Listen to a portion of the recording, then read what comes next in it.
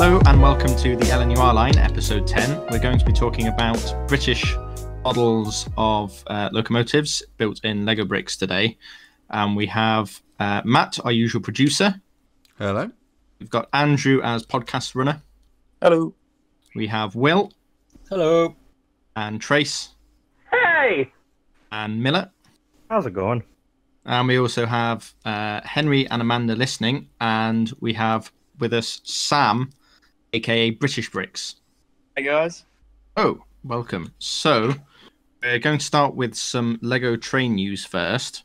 And the first bit I have is news from Keybrick, and Matt's going to talk us through that one. Okay, so Keybrick 1 was actually originally a Kickstarter project for a replacement rechargeable battery pack for the powered-up hub. And unfortunately, the Kickstarter wasn't successful. I think it was a combination of very much an unknown product and not much in the way of marketing being done, or marketing coming in quite late. But they did release 40 in a 3D printed case exclusively on their website with keybrick.1. And one of those is actually in my possession, and that'll actually be going into one of the models shortly. It's a drop-in replacement for the bottom of the powered up hub and the battery compartment, so effectively you just unplug that, plug in the Keybrick 1, and away you go effectively. It does have a couple of tweaks to just being standard battery box, so it does have a few separate power modes, and because of it's a rechargeable battery box and the way it's been done, it actually has a reasonably standardised output throughout the battery charge level, so even up to, say, the single digits of percent, it is still giving quite a good level of power. Okay, thanks, Matt. We'll move on to Will next, who's got some free instructions for us. Yes, at my alter ego block junction, I'm offering always free instruction for track panels. At the moment, we've got straight panel and a power functions or 9-volt track, what you want. Yes, just visit www.blockjunction.co.uk, pick up your free instructions. I have ones that do. Okay, thanks, Will. And lastly in news today, we have an update from Bricklink from Andrew. Yes, so it's now a year since Lego bought Bricklink, and Lego have done an update because of that. There's a video on YouTube, which I haven't actually had the chance to look at yet, but it's from the Lego's marketing officer and also the head of Bricklink, Marvin Park. It sounds like they've got plans to actually invest quite a bit in Bricklink in terms of a dedicated team to support it. They're developing a mobile-friendly version called Bricklink XP. I think they released that in beta earlier this year, so they're kind of developing that. And they've also got plans to develop Studio, the digital design software. I'm afraid I don't have experience of using Studio, so some of the other guys might be able to give more input to this. But apparently, the My Studio and Public Studio Gallery parts are going to be integrated into the main sort of base platform. And also, they're looking at possible new features, such as a tool to automatically optimize your model to minimize the amount of parts you used. So could be something quite cool. So there's a write-up about this on brickfanatics.com, and there's also the video on YouTube. Cool, thanks, Andrew. I think some changes to Bricklink potentially exciting, but my first impressions of the XP mobile layout weren't that positive, really. We'll see what happens with them. Okay, so we can move on to Will again with his selection of Lego train models on Lego Ideas. Great. So the first one we're looking at, the American Western Fin, a Western train station. It's scenic setup for a small station, compared to tower, the station built, the track and the train. If I'm brutally honest, to be scrapped. But the station itself is very nice. It's a very nice small building with paneling and a nice... and yeah, it's just a very smart little set. I would hope if this did become successful, look at similar to the old Lone Ranger set, because the locomotive and the coach are the weakest part of this. This currently has 292 supporters, days left, and I would like to see them do well. Next one we have, simply titled Steam Train, and is a massive German 210-2 tank engine, which apparently can actually curve. Looking at the photographs, it's big black, your standard sort of German black with red under frames style loco. It's got a lot of detail. Apparently, it's narrow gauge, but it works on standard length. It's powered, so it's probably not powered. But oh no, it is powered. Sorry, I've just seen the photograph. It's very impressive locomotive. Bonus points are having loose coal in the bunker, all like that. That has 544 supporters, 301 days left to go. Next one is Swiss Train. The very recognisable, very nice techniques, including a snot technique, which is like the arrows of indecision, only less indecisive. It comes with a little platform, the locomotive, and a coach. I expect it to be quite an expensive set, but certainly a set I would happily pick up if it's doing quite well at the moment. That's 1,550 days left. Next, we have the Woodland Freight, an American mixed freight hauled by very smart somebody who knows a bit about American and contains a flat wagon with a load of wooden logs, a cattle wagon with apparently a cow and a caboose, which is probably the leases I've seen online.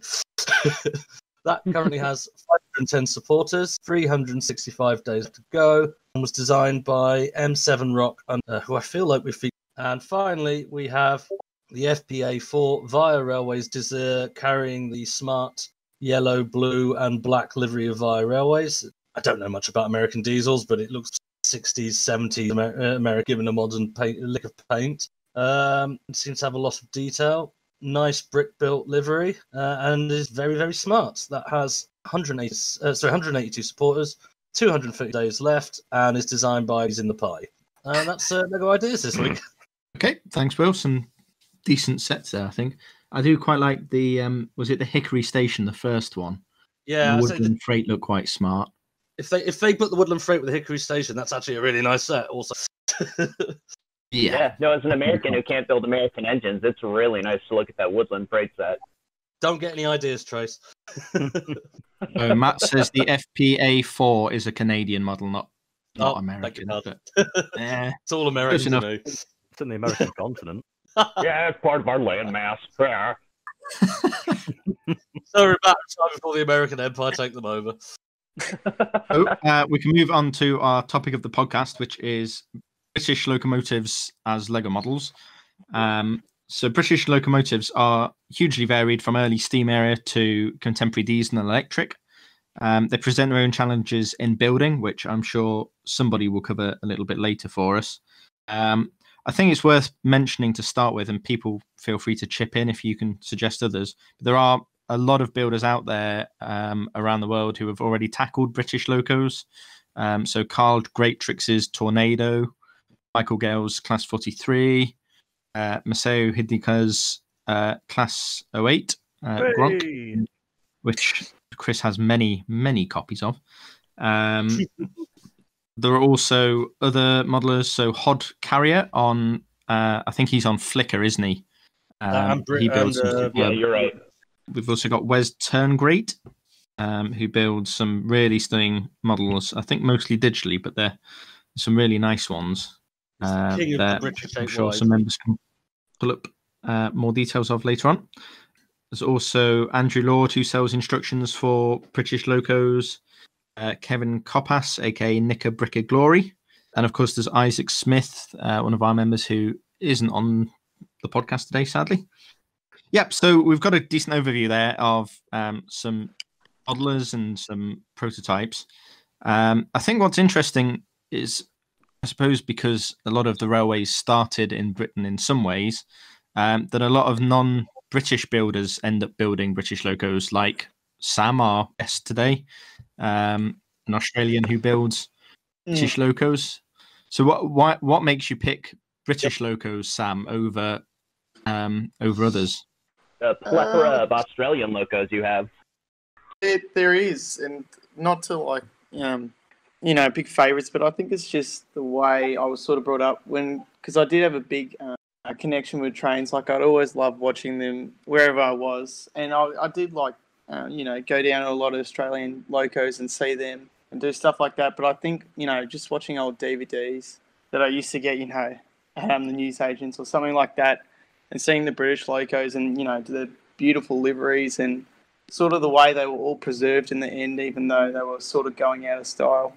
I don't know. I feel like there's just a lot more pride in British locos than there is apart from America maybe, but just something about them that always just draws to me. The colours, the shapes, the unique designs. Like, I think they set the bar, really. I think that's why I like them so much compared to others.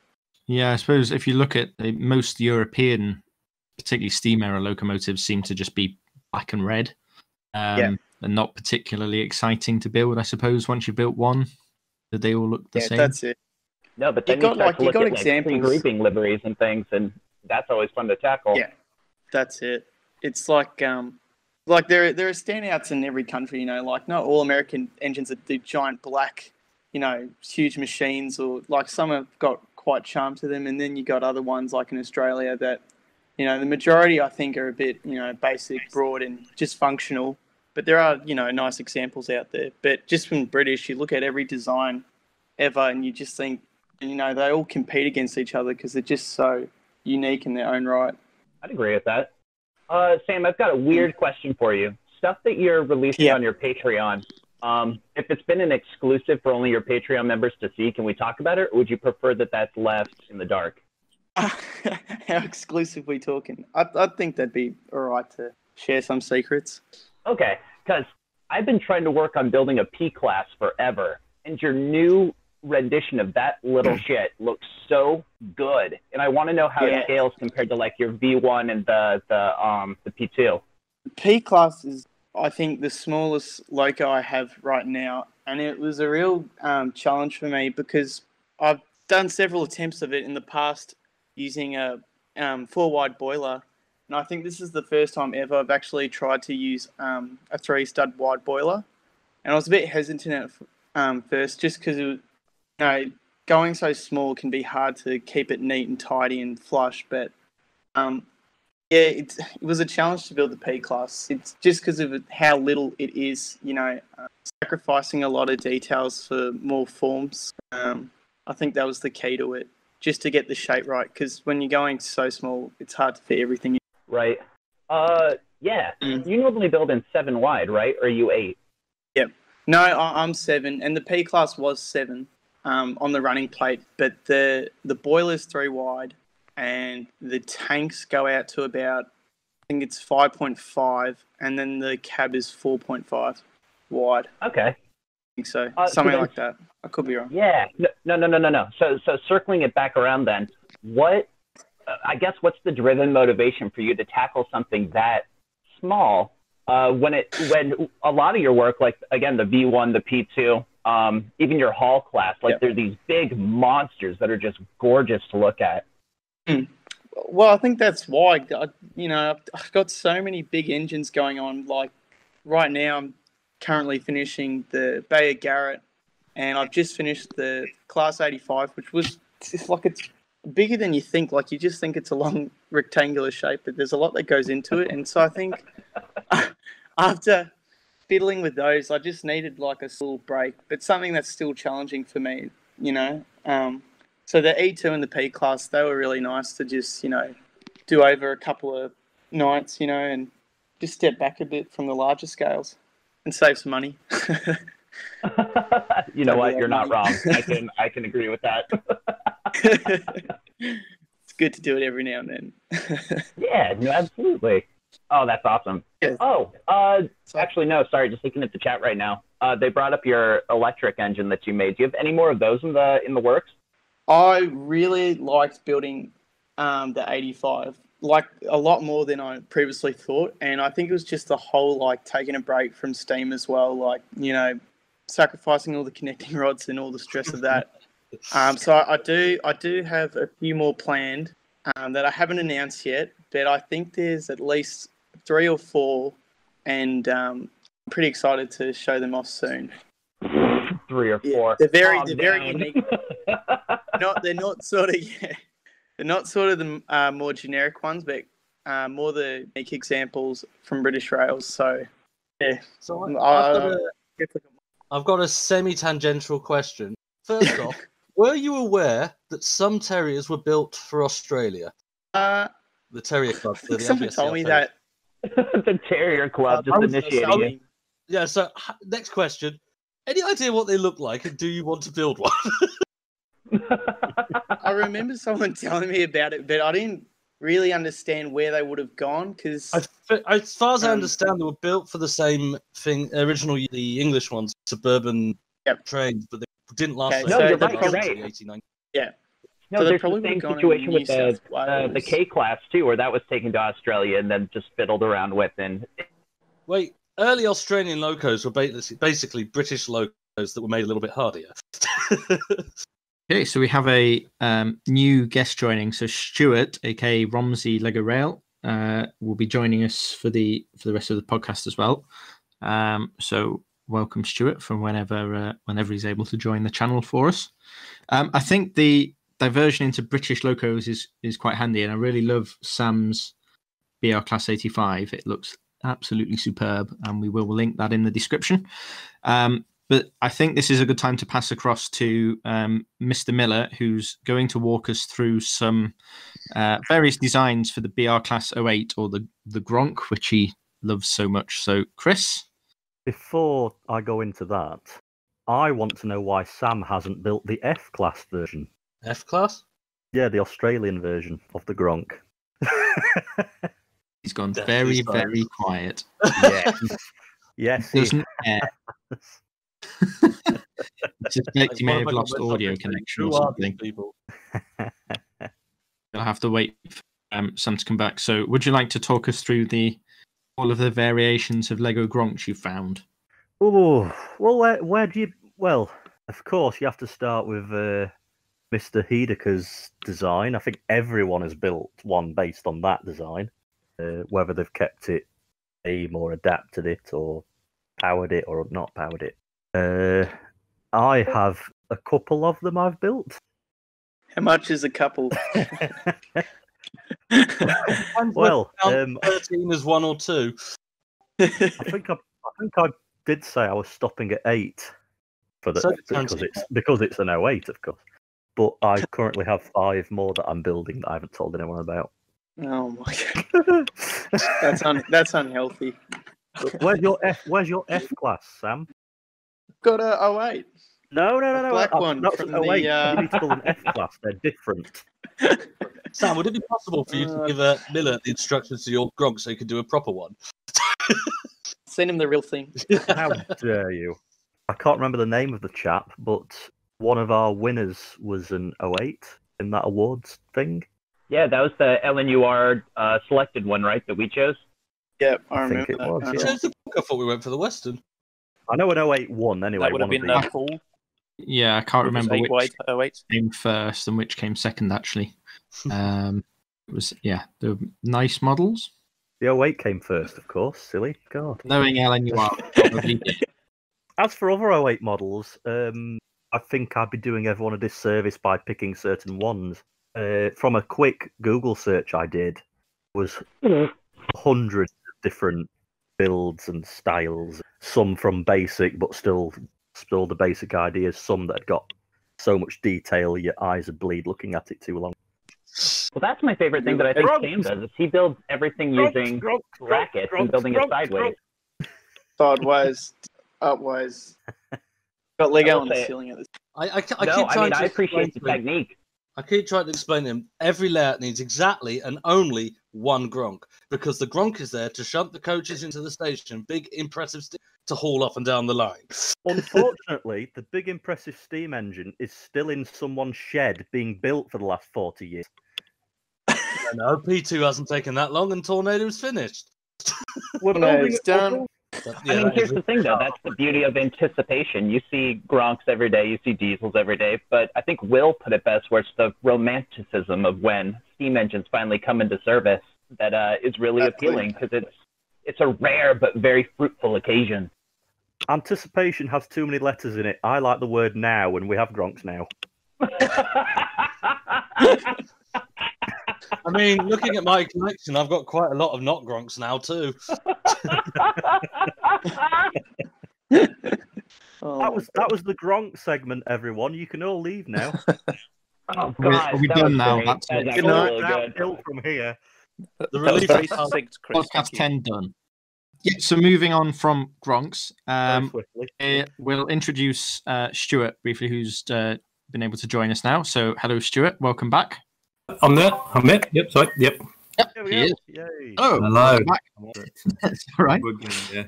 Don't move and try. Don't move and try and help out with podcasts at the same time. That's all I can say. House moves. So, opening up questions to members and guests. I think we'll start with.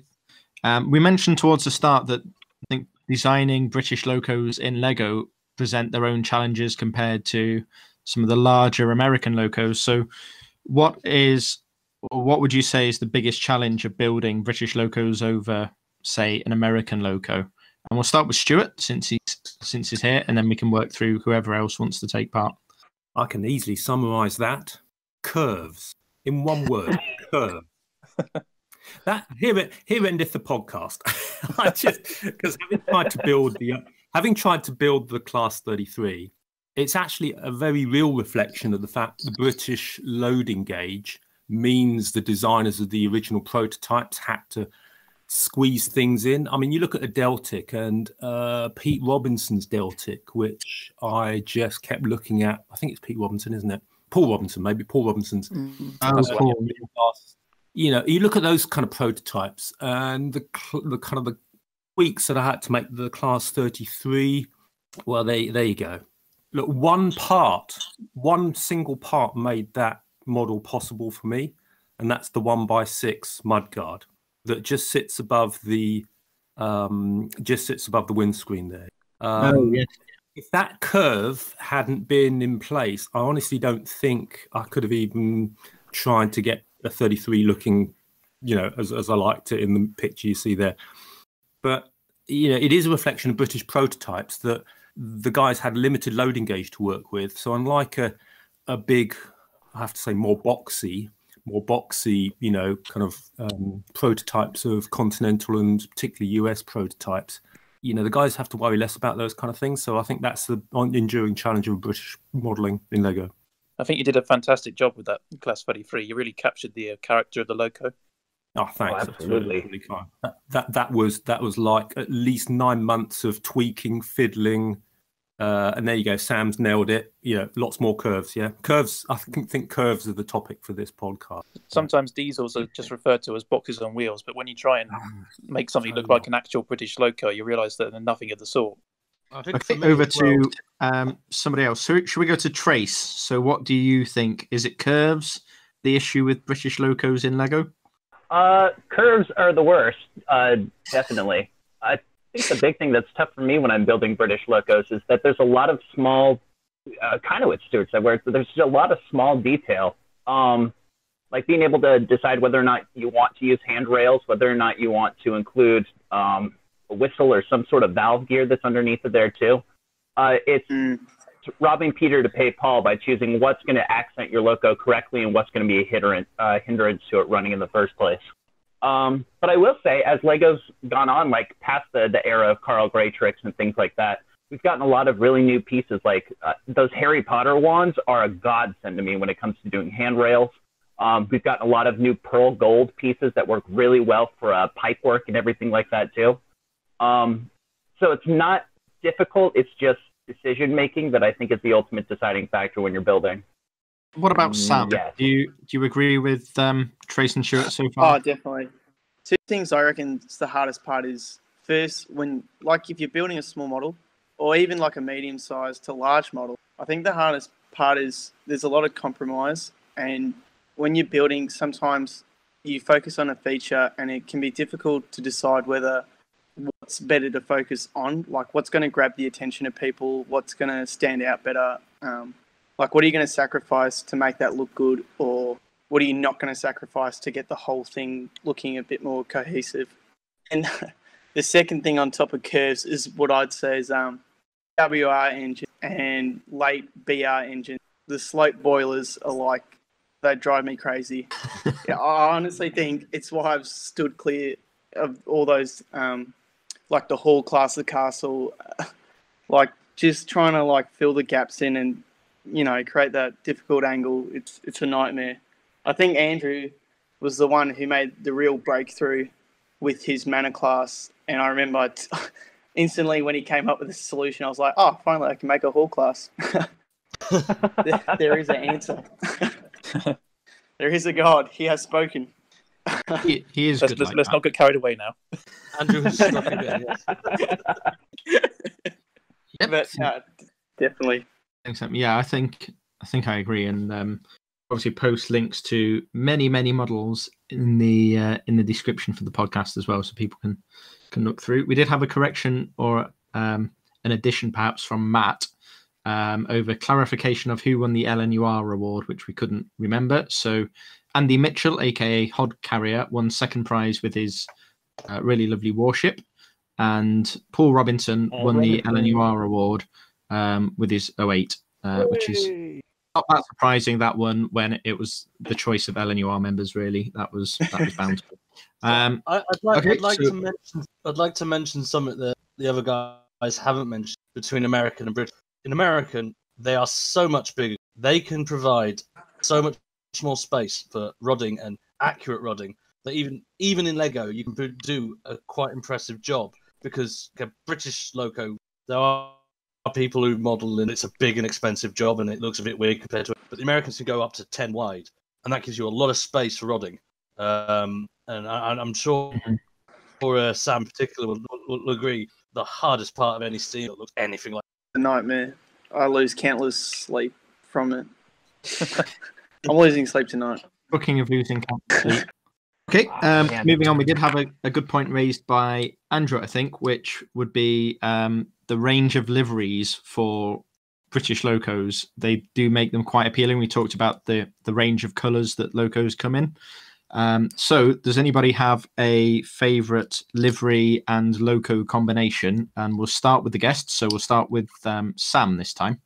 It used to be LNUR apple green, but I can honestly say it's now experimental electric blue from British Rail. Love it. It just pops so much, and it reminds me of the Midland Pullman. Just that colour scheme, it just shouts for me for some reason. It works well.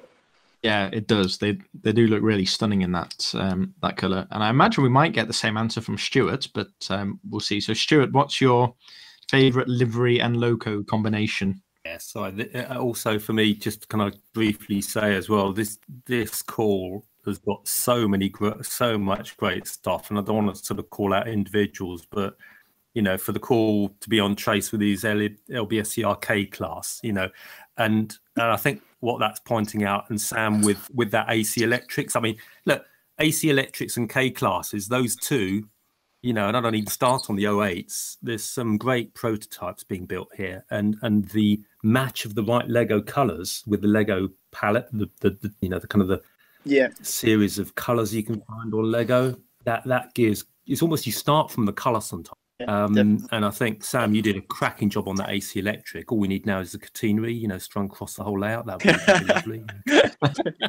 I'll get onto it. Funny you should say that. I did. I know I'm on wandering off on one, but I did actually try a little bit of Flex when Flex was more widely available back in the early 2000s, just to see how the catenary looked. It would have been ruinous on the money, but it looked okay. But isn't everything about the Lego train hobby ruinous on the wallet? Oh, tell me, yeah. Just as a side note on the Midlands electric blue, are you aware that recently they've taken a HST set and painted it into the same livery as the old blue Pullman? I've seen that. It is gorgeous. It's like a dream come true to see that. It's beautiful. It looks spectacular. Yeah. I'm close to building it. Okay, watch that one. Can I just add for the colours? Now this is proper nerd territory here, so sorry, alert already. If I ever get time after the house move, I've got a thing where it would be really nice just to call out a few of the colours, because there's some really nice websites that actually list out Lego colours in terms of Pantone, proper, and that a lot of that stuff's already done. So when I was trying to do the stuff for Romsey, and Romsey was going Network Southeast for a day, I tripped over a list of railway colours in Pantones, and I thought, hey, that would be nice, because you can pretty much match the liveries, and the colours to the official colour designations. And actually, who knew Lego blue is identical colour to Network Southeast blue? And I might eventually just get a little spreadsheet together of closest matches in terms of some of the official colours designation, just to help people go, should it be that green or that green? Actually, it just helps to know which colours are which. So I might eventually do that, but say nerd mode off there. Well, it sounds like quite a useful. That sounds like a good idea. Yeah, it sounds like a useful resource. So if you want some help with that, I'm sure we can stick that on the LNUR website as a resource for people. It'll certainly be handy. And I think talking about different liveries and different colours, I think we can't really go without mentioning Trace here, because he builds in all sorts of wonderful and weird colours. So, Trace, do you have a favourite livery and locomotive combination? I do. Actually, the LBSCR livery that I did my H2 Atlantic in at first was what got me back into doing like Lego railroading or building steam engines in Lego. But the surprising thing, this whole the whole Terrier project that I've been on right now is just kind of to goof around with colors and see what parts are available. The one that surprised me was using that bright, like lime green color for the LWSR livery on the one Terrier. It just looks so distinctive, again, and especially against like my dark tan, dark olive green background. It just really pops in a fun way, similar to Sam's electric blue, where it's just nice to have something that unique and that distinctive that you can kind of call your own. They're just starting off Tuesdays, Trace. Yeah, Tuesday's probably hard to end soon just because I'm running out of colors. I've got 2 more in the pipeline, but that's about it. But you found a great use for reddish brown, because I do a lot of early sort of mid-70s BR stuff where the old colour brown is an absolute dead spot for the that marsh umber. Because the reddish brown is a great one for marsh umber. The old brown, which I just can't buy enough of on Bricklink, is a great one for BR bauxite, the kind of fitted van. Yeah, so you've opened up a whole world of LBSCR use for the reddish brown. Oh, this is my favorite podcast we've ever done, guys. This is awesome. We've not even mentioned trees yet either. I know, we'll get there. Oh, it's what a journey. I'm jazzed. If I could throw an extra favourite livery of mine into the mix, it would be Bullied Pacifics in their malachite green with the yellow lining. Yeah, of course. Actually, even the I'd say Techno Andrew needs to come on here, because his was I think the first one I saw in that. But I tell you what, the older locomotives, a Brighton Atlantic in that livery is absolutely glorious. It really suited some of the older locos when it was applied to them. Lego's green colour lends itself pretty well to that malachite green livery. If I'm not mistaken, there's also an Australian Streamlines loco which has quite a similar livery. Sam might be able to correct me on that. I think that's the South Australian one. Yeah, that's the same thing. Yeah, that's 6901, right? That's it. Jeez, I should know. I don't, but okay. Thanks, Trace. Chris, you had something to raise about liveries, I think. Best livery of all, and it works on so many locomotives, the intercity livery, the black, white, and red stripe with is it a swift or a swallow? Swallow. The swallow one, yeah. A canary with a canary on the side. It goes on everything. It works so well. It even goes on a gronk. There's even a gronk with it on. It looks amazing. It is quite a smart. I quite like the Network Southeast toothpaste livery. I think that's. I grew up with that. I love that livery. Especially on the plastic flying pigs. Mwah. I mean, I've even seen. I mean, it's a mock-up. They never actually put it on a real steam engine, but there's a steam engine with the intercity livery on it, and it doesn't look bad. They toyed with doing the Virgin one on the P2 if they could get the A1. Sadly, the sponsorship never came in. Oh, that's a shame. It would have been awesome having an A1 running around in the original Virgin cross-country. It should have had a yellow front end as well, just to upset everybody. I mean, they kind of would have had to have done that. This big yellow circle on the front. I think Will had something next for us on liveries and part availability. So yeah, I don't really have a favourite loco livery combo. I tend to just go for. So I prefer Big Four. I've always preferred Big Four. And the Big Four liveries are dark red, light green, standard green, dark green, and black. With the exception of black, all of those colours are bloody expensive. Green is not so bad until you try to put handrails on anything, and then you're looking at about £1.50 plus a pop for the tiled clips, which is why my... I need to get on a Blue Bricks for that. I've started using it. It's saved me so much because the quality is pretty much identical, and you get the color choice of your want. The main problem I have is personal use. That's fine, with the exception of custom wheels, because you just can't build some prototypes without them. I try and avoid using non-standard Lego parts because when I'm doing instructions, they're new to the hobby, and I don't want to complicate it. So you go to Bricklink for these bits, and then you go to America for these bits, and you go to somewhere in Europe for these. But Fair enough, yeah, man. for personal use, I might have to look at that. But, it's horrible. You've designed this beautiful locomotive, and then you go to look at the cost of it, and it's like thousands of pounds because you wanted dark green. Or there's a single part you need, you can't replace it with, but it doesn't come in that colour. Oh, I tried to. Don't even. I tried to redesign my first iteration of Hogwarts Castle to be dark green.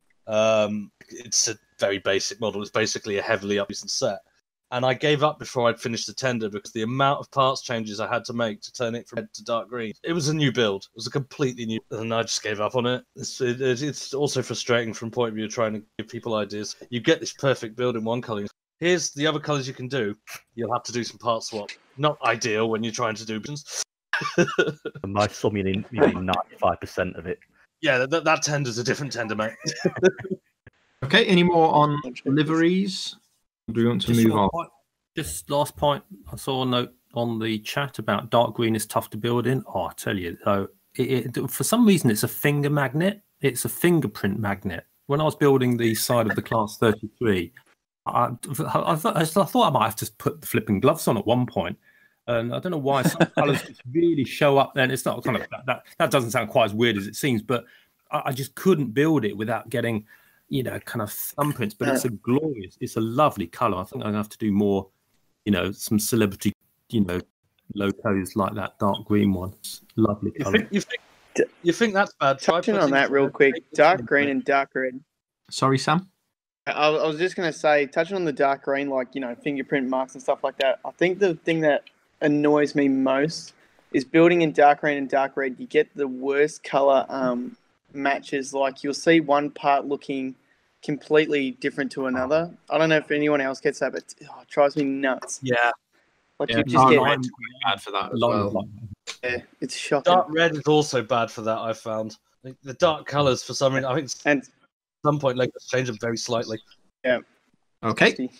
So moving on then, we had a couple of notes in the chat for the podcast about, we've already discussed custom parts a little bit, and also lining, stickers, decals, that sort of thing. So, Stuart, do you want to start us off with that? Because I think you suggested some of that initially.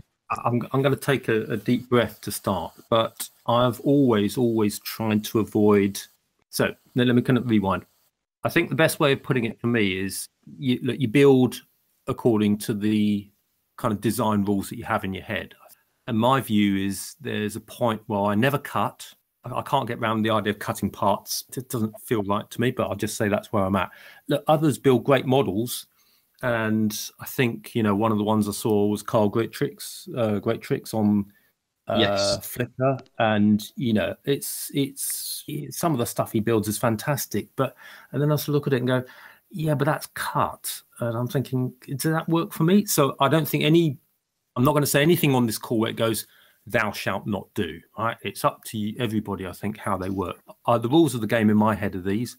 I don't cut parts, otherwise I think, well, I might as well start from somewhere else. And I can say stickers. I don't use stickers to change the shape of parts. That's just my preference. I am about to use some stickers, and there's some only to line in. I've got some Mark 1s underway, which I'll kind of show in a bit. But they're only to provide the window framing that I can't get otherwise. So the overall shape of the window, is fixed. I'm not going to change it. So I wouldn't change the shape of a windscreen. So I had to try and work out how I was going to do the Class 33 windscreen without using stickers, which is my preference. Others sure we'll have different. All I'm going to do on the Mark 1s is just put in the little ventilators. And trim line tape, recommended. It's a radio control plane trimming. Really good. Nice, different width of colours, different widths, different colours, and it's really easy to stick. So if I ever use stickers, I'd only do that. Hopefully that makes sense. Yeah, I think that's fairly reasonable. I think every builder has their own limitations on where they would and wouldn't cut pieces or where they would and wouldn't use stickers. I know some builders, not necessarily in the Lego train world, but some builders will only use the lining from official Lego sticker sets. So once you pull out the real stickers, the sort of white lining or the black lining around them, some builders will only use that because it's still technically an official Lego sticker. That's what I think I might have to cheat a little bit on this one, but I'm not changing overall shape, which is a kind of weird internal rule but it works for me. Yeah. I think that's right, and it helps to, if you're consistent with that, then the models tend to have a consistency to them, so they, the locos fit with the carriages and the rolling stock because they're built to the same style and the same rules. So I think that's it. I think the internal rules also help to set yourself the challenges, like back to the window on the Class 33. I think if I tried to do a flat window and then put stickers on it to get the shape, I don't think I'd have set myself such a satisfying challenge to try and get the shape using the bricks without the stickers. If you say that makes sense. Yeah. I think so. We've got Sam on the call who also uses stickers, and Chris has recently completed a model as well with some lining and stickers on. So if we go with Sam first and then try and flip across to Chris. So Sam, what's your experience of stickers, particularly the P2, which won the Brick Train Awards? Had quite a lot of intricate lining on it, from what I remember. It definitely took me a long time, and I never started out with the intention of using stickers. Preferably, when I started doing this, I did use brick-built lining because I was a huge fan of Andrew's work, and I was really inspired by that. Slowly over time, for whatever reason, I just wanted to try and do stickers, and I think the only problem with doing brick-built lining for me is sometimes there were limitations when you're trying to capture all those lines. Like I remember doing the V2 in like a dark green, Brunswick green lining, and I was trying to get that orange lining on the cab, and I just couldn't. It just looked too bulky for me. And so I think at that point I sort of went to the mindset of, I think I'll give myself a new challenge and try and just build the model first and then worry about the decorative side later. So I think that's sort of where I got. I don't really use stickers to change the shape. I don't think I've done that to date. If I want to change the shape, I'll get out the Stanley knife and embrace that on my soul. But I'm on mute in case I cough. But that's your what you might call design principle, Sam, and I think that's good as long as everybody's consistent within themselves. I think and I totally get it. Everyone's got different preferences through experience or favorability. I think this is just where I'm at now, is where I've gotten to, and I'm pretty happy with where I'm at. I think I wouldn't change anything now. I think I'm set. And the P2 coming up there just illustrates how good it is, crucially when it's done well, and that's not an easy one to do. That LNUR lining, that's pretty hard. Well, yeah, that's it. So Sam, you didn't plan out the lining at all because no, we're not. I started back on. Sorry. No, sorry. I was just saying that's the one thing. The one thing that clearly from when I was building the A, a very long time, the boiler design was made very conscious, trying to work out the spacing of the lining compared to the prototype.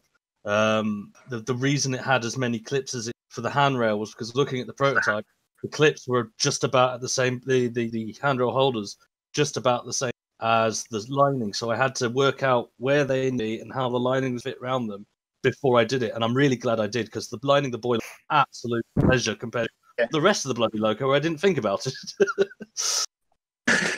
No, there are points like that where you do actually have to think about it. But I think for me, get it right first, make sure the shape's right, it functions well, and then, I tend to worry about the stickers afterward. which doesn't always work out because, you know, like you said, if you don't pre-plan sometimes, when you're putting the stickers on, you realise the part's elevated a little more than another part, and you get some like weird crease in the lining, which doesn't look great, but you got to live with it. So I think it's right. Yeah, you definitely should take it in mind that even I don't. But... How do you cope with the curved ends of the front of the tender and the back of the cab on it? Because it's like deciding where the lining should stop is difficult when yours is square and theirs is curved. It's. I'm still not sure I made the right decisions. I don't really like. It's hard to call it. I think you just got to sort of go for what looks best to the eye in the end, because it is hard with the limitations of the model. But yeah, sort of the same there. What about Chris? Do you want to talk us through what you've been lining recently? Not really. On then, fine. After all of that. I've nearly, I say nearly, it's like 99% finished. Royal Mail Train, 325. And that has more stickers and lining on it than any other locomotive. I don't know if any of you notice with stickers and lining, but they like to stick to everything except the bit you actually want it to stick on. Yes. Yeah, absolutely. I mean, mine, all the stickers are on flat, straight edges and flat bricks. There's no curves, there's no odd shapes. And I'm just, I've got a straight yellow line. I'm just going to put it on. I hold it at both ends, put it on, look, yeah, that's perfect, flatten it down, and then it starts peeling off. And one of my apron splashes. First one I did slightly differently to all the others, and it is looking at me now going, I'm peeling off. Are you going to do something about me? And I'm like, I don't want to take you apart. My two top tips, though, for lining, if it's on an edge that will be hidden by another brick, I just wrap an extra bit around the back of the brick and then put another brick against it. That'll clamp it down. Yeah, that's really... Yeah, the other tip, if you want lines to end perfectly flat and they end at a brick edge, put another brick on top, and then in the line where the two bricks join, get a very sharp blade or knife and just gently rub back and forth where the brick joins. And then you can lift the brick off and peel the excess off, and you'll have two flush lines. Actual useful information from Miller. Sometimes I like... I think the hardest one for me is putting stickers on curves, and especially like if you look at a LNUR engine and you want the red lining on the piston block, sometimes I'll cut like a big black sticker and cover it at the bottom of the ends. So it's just sitting on top of the red, but because there's more surface area, like it'll cover it up and you still keep the shape. Yeah. That's another one I do sometimes, but yeah. It is tricky. On the intercity Gronk that I built, there was a bit where I tried lining and it was not having it. So I ended up bringing out the Warhammer paint and I painted it instead. So technically, that would have been the most stickered and vinyled locomotive, but because of that, it's actually the most painted. You can't tell unless you really trains painting is why I moved away from normal model railways, because I hate painting. I can't get my head around kind of, I gave up painting to do, I enjoy Lego trains, but then I do painting again. I mean, I've got this red paint. I like to pretend that I am above painting, but yeah, it's exactly that. I've got this red paint that I bought from Warhammer about 20 years ago. It still doesn't need steering. It still works. It's on my trains and it's even on my car in places where I've hidden scratches. It covers everything, and it's one. It's one red, but it doesn't matter what other red you put on. It always matches. It's so weird. It's like, oh look, this is more of a pinkish red. Yep, matches. Oh look, this is a burgundy. Yep, matches. You can have any colour as long as it's red. Though. Did you build that Royal Mail train in lime green and then just decided I have it on red? If you look really close at the Royal Mail train, I actually did build it pink at first and then realised my mistake. So I got the paint rollers out, and now you can't tell. It's another episode of Miller Talks Rubbish. Yep, that's just every podcast, isn't it? Sorry, before we go off on a tangent. Also, if you've got a train, for example, the Royal Mail train, you need vinyls and stickers. Like even just the Mail logo, it makes a hell of a difference. Yeah, just be there's no other way of doing it. You know, it would be quite a boring red train otherwise. I mean, it'd be just a red train with a couple of yellow stripes on it. I resisted, although I planned to line it anyway. I resisted lining the A3 for a very long time, partly because I was really happy with how I'd captured the shape eventually. But the thing that finally did it for me is I the photo of Carter shared the Times, posted it next to another 7-wide A3 and a 6-wide A3, and it looks so pathetic compared to the 2 lined A3s either side of it, or next to it. I can't remember which order they were in. That I was like, yeah, you're getting lined. You're not doing yourself any favors not being lined.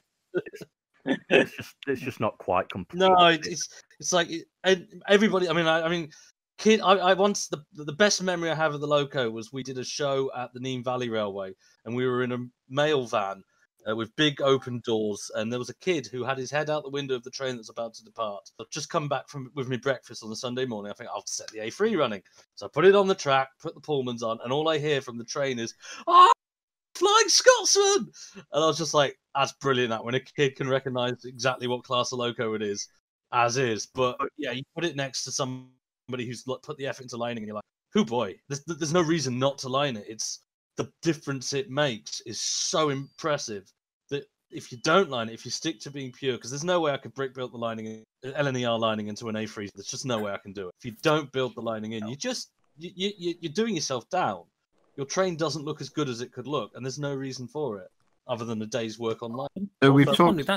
Is anybody considering? So for example, that I still love the look of that Royal Mail train, and it's got those odd things, kind of like oddities or unusual prototypes like the 3. It's okay. You can say it's the best model you've ever seen if you want to. It's close there. It's tough competition in kind of on the core. It's really lots of good unusual liveries. I think, to be fair, as well, unusual is good as well. Just make people look twice. I think that's good.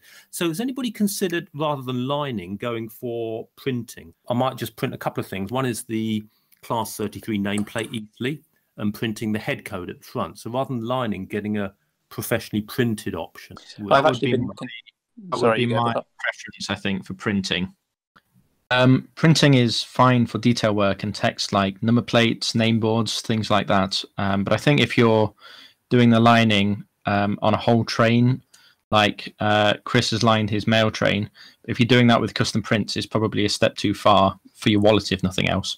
Okay, so we've spoken a lot about locomotive models, but we've certainly within LNUR, we've made a concerted effort to build up rakes of carriages and rolling stock, which fits with a range of locomotives, because builders tend to focus on the glamorous locomotives and not the rolling stock. So I'll pass across to Will, who led an effort to build some interchangeable rolling stock, which looked okay with a range of locos. So over to Will. Yes, so I designed what we call the Mark 0.5 because it's too short and narrow to be a proper Mark 1 for the playout and also for the smaller scale locos that run on the big layout. And when we were deciding to build a rake for the LNUR, we had a big discussion about colour scheme, and we settled in the end on the compromise of blue and grey on the grounds that late era steam ran with a little bit of blue and grey, steam specials of any colour ran with blue and grey, diesels, everything up to the that was running up to the late 90s could be seen with blue and grey coaches. So it gave us a great range in theory of applicable locomotives that can run these coaches. But in practice, what happened was we found that nothing really, we didn't have enough blue locos, and everything else just kind of didn't feel right. Since built a blood and custard rake of the same design, which has helped a lot. But honestly, the rake that I have that is most useful is the Pullmans, two which I built and two which Matt built, because any steam loco that isn't Great West, even the Pocket Rocket looks shunting them. It's difficult these days. I prefer to go for, I have a locomotive. Do I have stock for it? No. Right, I will build some coaches. I've got a Great Western Railway haul underway. and then I will modify my Monsel design. Most Big Four coaches were quite similar, at least from Lego point. So I will then convert my Monsel design to have slightly lower wind and to have chocolate and cream. When I finally get around to building a Southern Loco, I'll build some more actual Monsel. I've kind of lucked upon a sort of coach design that can be used for most. It's just a case of designing coaches with liveries in mind and designing them to fit the stock you've already, because trying to make a generic one doesn't work. Does anybody else have anything about rolling stock and matching liveries and time errors? I think Stuart posted something in the chat which might be relevant. He has interchangeable liveries on his carriages. Yeah, and it was easier because the model I did it for was the narrow-sided Hastings stock. So actually it's neat that I have model 7 wide, but I've got some 6 wide stock, which is legit. It's all studs straight up, yeah? So literally the sides just switch out, and I can switch the blue and grey sides and just switch in network southeast sides onto it. And it takes me about 10 minutes to switch the sides in. So when there was a network southeast exhibition, I was able to kind of offer a network southeast trailer and a carriage that suddenly gave me like 15 years shift in the period that I model Romsey layout for. Just switch out the black lamp posts on the platforms for red lamp posts. Job's a good one. Anybody who knows the kind of the big repaint that Network Southeast did of all the stations in the late 80s and early 90s. It's amazing what a few tweaks and some switchable liveries on rolling stock can do for extending the period range of your layout. One thing I can add to that is I think people generally tend to look at rolling stock that can go with a lot of different trains and get away with it. I think Pullmans are quite a good example of that. There's not many steam locos that don't look good pulling a rake of Pullmans, even if you can claim it's modelling a preservation train or whatever. So I'd say it's rare that you find people modelling very specific types of rolling stock to go with a particular engine. We do have Pete Neumann, who's built a lovely rake of those Dutch livery wagons to go with his locos, but we don't tend to find that very often. Moving on, I think that fits quite nicely because I was going to bring Pete up in the next section, which was what is the weirdest locomotive prototype you've seen built in Lego? And Pete certainly knows how to pick them. So he's built the BR Class 13, which is a cow and calf 08 essentially, built for Tinsley Yard to shunt things over a rather steep. And I think Chris has built one. Well. Yeah, this has built a very similar one there as well. Yeah. I think Darren, I remember Darren also builds some pretty weird prototypes as well, mostly diesel. So if we pass that back to the guests first, Sam, what's the weirdest Lego locomotive prototype you've seen? It's a tough one. There are definitely some crazy ones out there. I'm trying to attempt at least to do some weird ones. I've had a look at the BR GT3, which is the gas turbine engine, which is in that sort of disgusting brown livery with dark green wheels. It's pretty funky. Can't think any weird example. Actually, West Turngate's got quite a nice NER electric engine. I'm not sure what the name of the prototype is, but it's sort of like a 2-bogie diesel with just a basic like mid-cab layout, two kind of crocodile fronts to it. Oh, you talk about one of the electric locos? Yeah. I don't know the name, but I know the one he means. It's like is it NE1 or something, EE1 or something like that, and EN1 or something. There's a couple of designs. Yeah, the EE one I've got going too. I think I remember Dan. What's the loco you've posted in the chat? The photo of Matt. That's the GT3. That's the GT3. So I'm pretty sure Dan from TechBrick has one of those built that he uses on his display. Yes, he does. Shows, doesn't he? That rings a bell. Yeah. Someone definitely does, because I was going to build one, but because someone else has already done one, I didn't bother. I've been big too. I noticed Sam's. I was just looking through Flickr earlier, and I happened to know. I've always had a soft spot for that loco. It's what diesel should look like.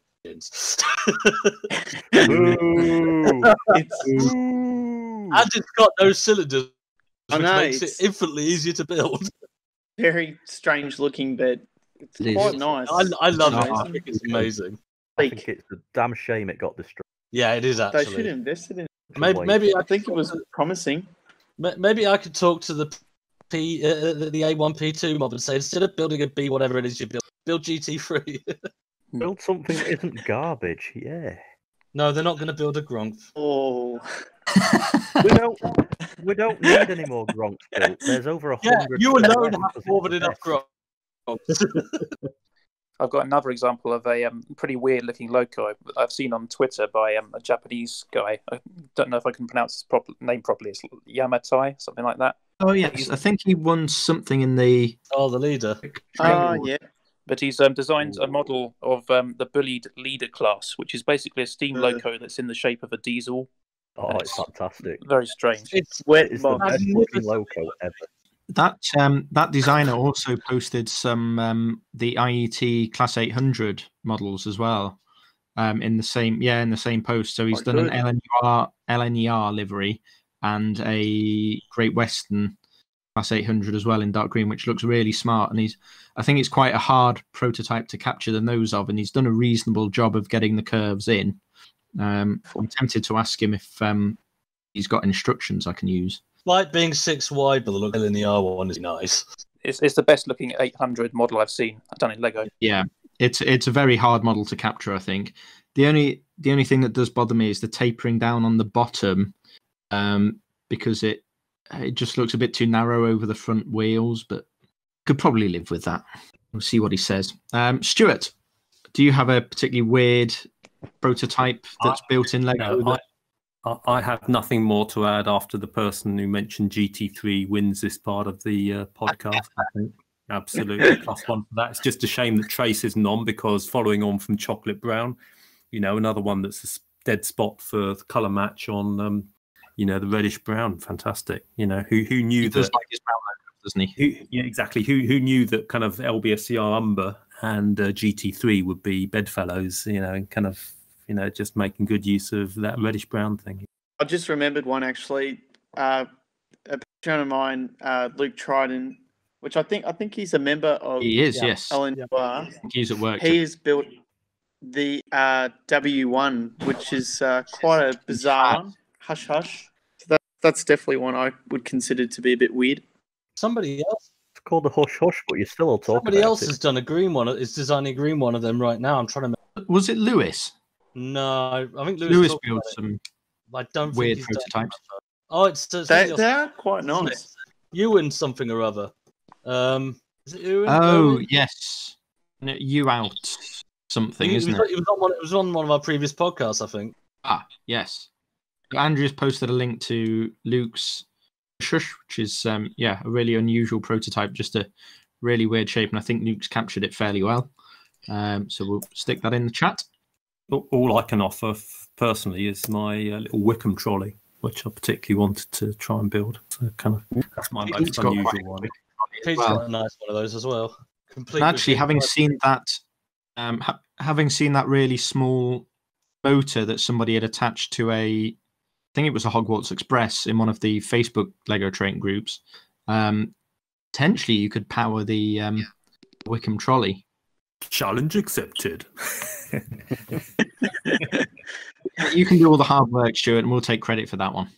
Thanks. Yeah. See you in 2022. Yeah. Yeah. Well, that's probably when shows are going to happen again. So quite possibly. I love your optimism. Oh yes, there's a green Hush Hush as well. So was Yeah, that there's what was? the Australian guy whose name I have no idea how to pronounce. Oh, now I know who you're talking about now. God, I bet that looks, yeah.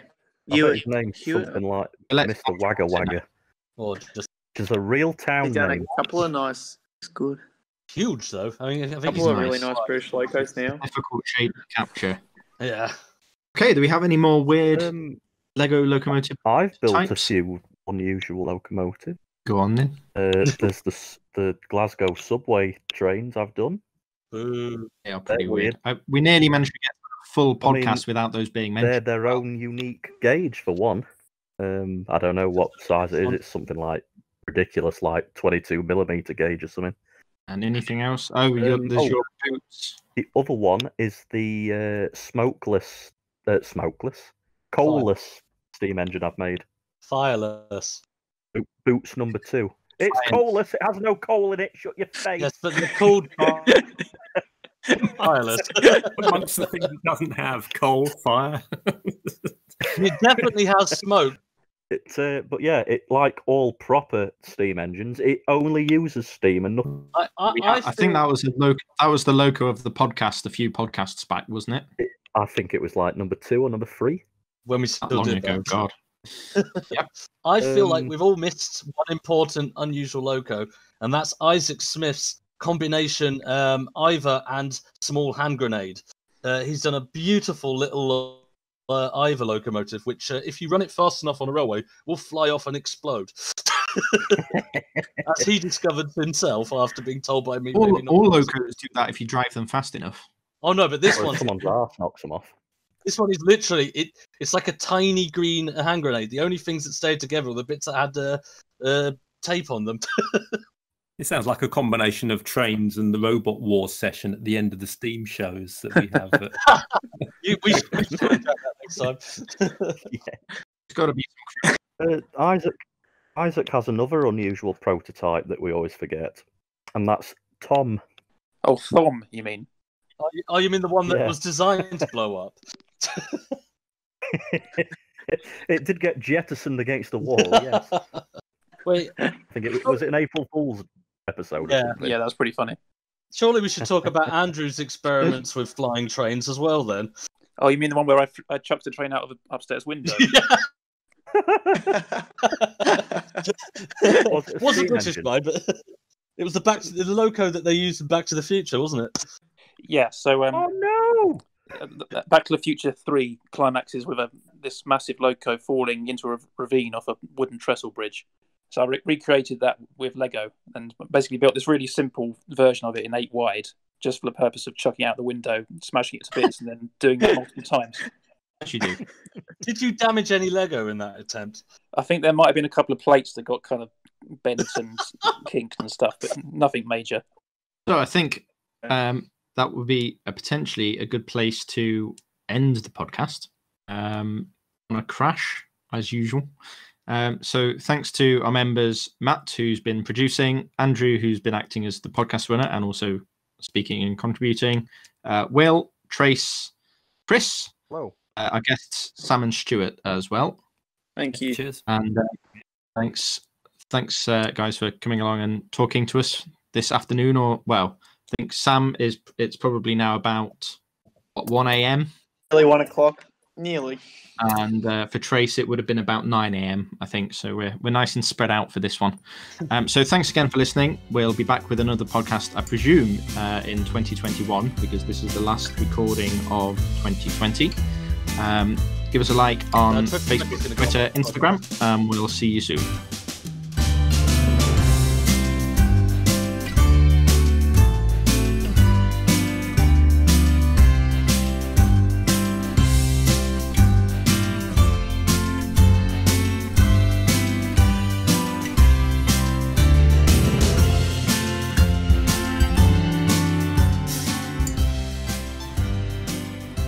Doing a Christmas special? Not at the current rate that Matt is editing. No, I don't think he needs any more work. We could bring it out for next Christmas. We could just record.